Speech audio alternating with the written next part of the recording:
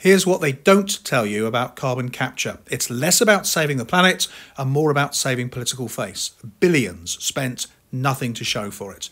This is the short version. Carbon capture is meant to stop carbon dioxide, that's the stuff that heats the planet, from reaching the air. Factories and power stations fit huge filters to grab the CO2 before it escapes. Then they squash it into a sort of liquid and pump it deep underground. Well, that sounds clever, but it's expensive and inefficient. To run carbon capture, you need more fuel just to power the capture kit. It can swallow 30% of a plant's own energy. Then you add pipelines, storage and monitoring, and you're looking at £150 to deal with each tonne of CO2. And after that, most real projects don't get even close to their targets. On paper, they trap 90% of emissions, but in reality, it's half of that. Worldwide, every single working plant combined captures less than 1/10 of 1% of what we produce. Carbon capture isn't magic. It's an expensive patch that lets heavy industry keep running while politicians say they're cutting emissions.